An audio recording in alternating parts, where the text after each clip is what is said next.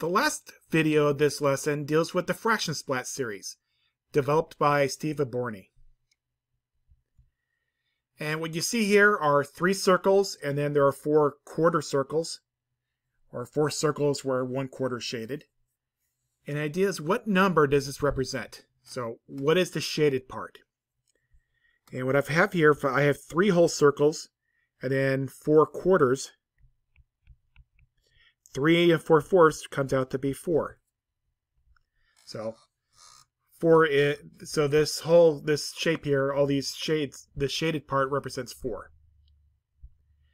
Now, splat. Imagine part of it is covered up. The question is, what is the total underneath the splat? And there's a number of ways you can go about it, but what it really amounts to is that the whole thing is 4. And what it's showing is 2 and 1/4. So this is essentially the missing add-in model of subtraction, where we know one number, like the 2 and 1/4 plus what is equal to 4. And so the answer, I would need 3/4 in order to make it a whole number. 2 and 1/4 plus 3/4 is 3, and I would need 1 more. So I know this comes out to be 1 and 3/4. And if I uncover that splat, you can see that there's 1 whole circle and 3 quarters that were shaded, that were covered up by the splat. Alright, so what number is here? I have 4 whole circles and then 3/3, so 4 and 3/3 is 5. Splat. Now, what number is underneath the splat? Well, as a subtraction problem, this is essentially going to be 5 minus 2 and 1/3. So in order to subtract, I would, you can do this by subtracting mixed numbers, or you can think of it that I have 1/3, I would need 2/3 more in order to get a whole. 2 1/3 and 2/3 is 3. From there, I would need 2 more. So I know that what's underneath that splat has got to be 2 and 2/3.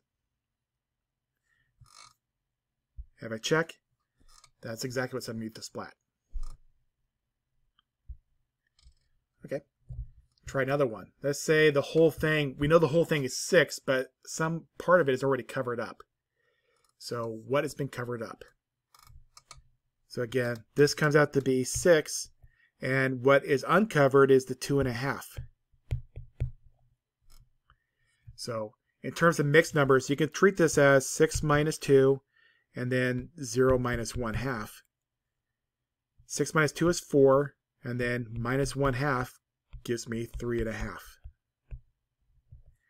So there should be 3.5 underneath that splat. If I check it, I see there's 1, 2, and then 2 halves, 3.5. So it does check. One last one. So the whole shaded part comes out to be 4, but 1 and 3/4 is shown. So what is left over? Well, I know that 4 minus 1 is 3. And then 0 minus 3/4 is negative 3/4. So now 3 minus 3/4, it'd be 2 and 1/4. So there are 3/4 there. I would need 1 more quarter to make a whole. So 1 whole plus the whole that's showing is 2, and I would need 2 more to get the 4. And if I uncheck, there is 1 hole right there, and then there are 4 quarters there and 1 quarter left over. So 2 and 1/4 does check.